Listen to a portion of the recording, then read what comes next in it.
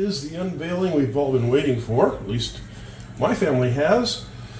We are now going to unveil up to and including jar number 400 of our collection. So let's go ahead and get started. We'll take a look at our first one here. And what do we have? That's a dog's head.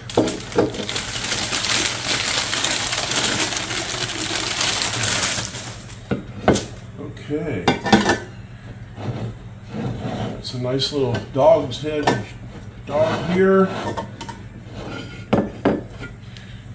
Does not have any markings at all. Lightweight porcelain, so it's relatively new. Take a look at what else we got here. Oh, this is heavy. The lid is very heavy. So what is it? It's a bear. The label says bedtime bear. And bedtime bear.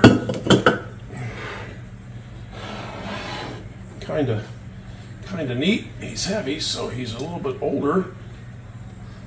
No markings. Sometimes there might be markings around the base.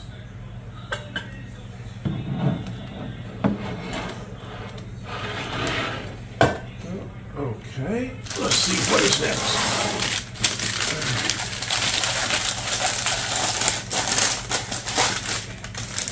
So our next one is, it says a kitty cat cookie jar. I would assume this is the base. So that's a hat that goes with this.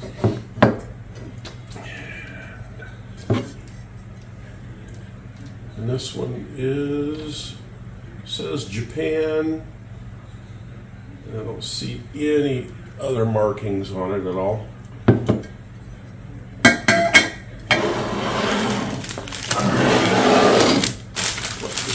Here.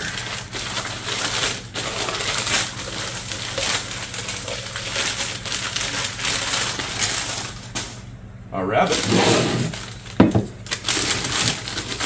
Has a little bit of weight to it. It's a little bit heavier porcelain. Again, this one is marked Japan.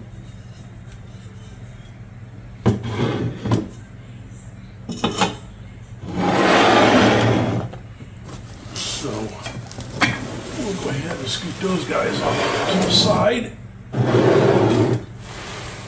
And let's see what is next here.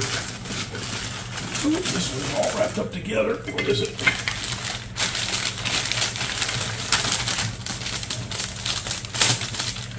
Okay.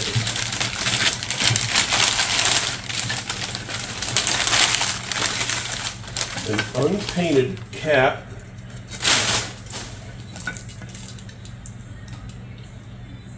Nothing on the bottom. An unpainted cat with a kitty sitting in his lap. And we'll set you over here for the time being. And what's next? Oh, that's got a little weight to it right there. Let's take a look at the bottom first on this one. Okay. Oh, there's a sticker where we bought it. It says Winking Bear. I don't see any markings on the bottom. My question is, now that Sears is pretty much gone and there's no Zehrs, no Kmarts, no places like that, where does a person buy new cookie jars at? Do they even make new cookie jars anymore? They're worth a hell of beans. Okay, Winking Bear, sure is, and definitely no markings. Alright, so got two new bears added to our bear collection, and there's a head. We'll go ahead and take this one out of the box, get that box moved out of the way. Alright.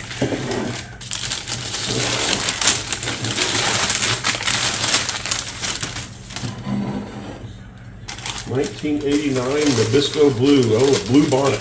The blue bonnet lady, okay. when we purchased her. That was an advertising piece from Nabisco, and it's marked 1989 Nabisco right on the bottom. Trying to get that. Copyright 1989 Nabisco. And if I remember correctly, when I bought her, this is another Nabisco Bluebonnet utensil holder. Same thing. Everything's better with Bluebonnet on it. Okay, now let's move these guys around over here. So the utensil holder does not count toward our total snowman. All right, what do we got? A bunch of stuff in here.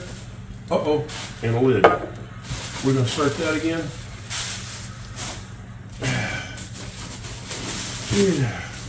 Here we go. Oh, yeah. Like it. Happy camper, it says. Happy camper, on goes lid. So you can see happy camper there. Hopefully this thing stays in. And it's got the original tag on it. Kelly, Montana, made in China. Nice. And there's got to be a bottom to this guy.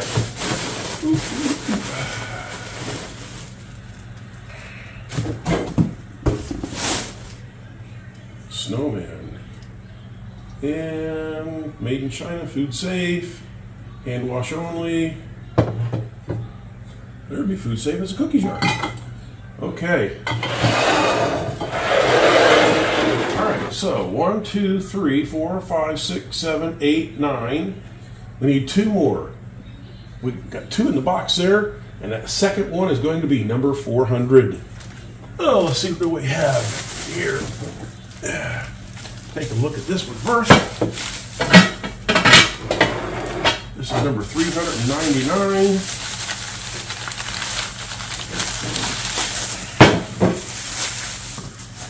And another snowman cookie jar.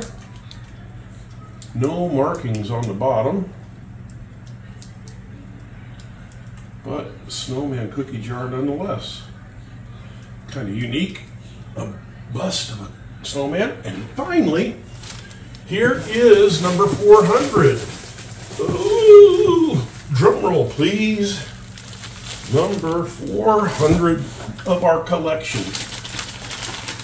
And it's a brown round basket.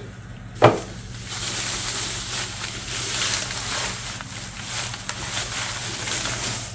ball, honeycomb ball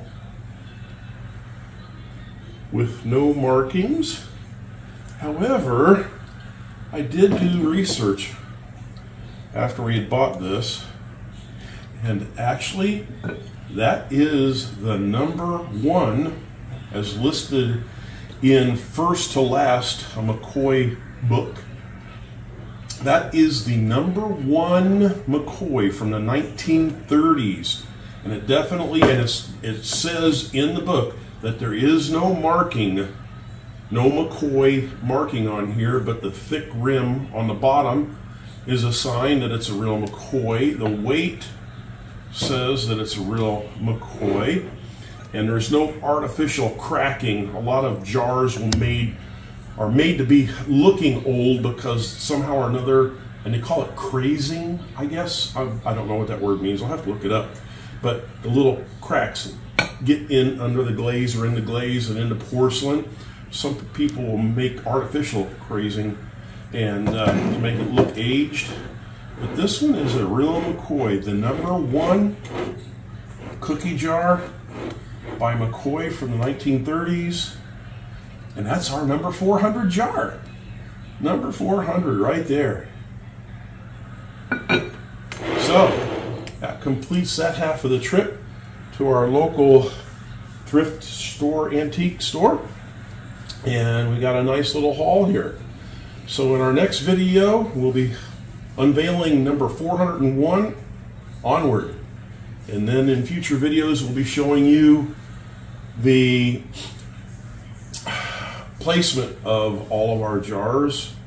We have a video out showing you the 3 shelves that we've already filled with our bears, our pigs, and our cats.